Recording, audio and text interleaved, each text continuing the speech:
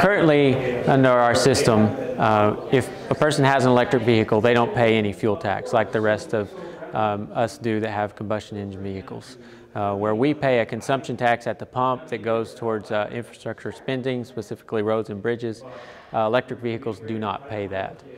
So this bill addresses that through a tiered system based upon weight.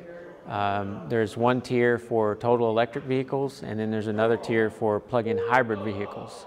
And in addition to that, to capture some of the out-of-state traffic and capture revenue from that, we set up a 3 cents per kilowatt hour tax on public charging stations only.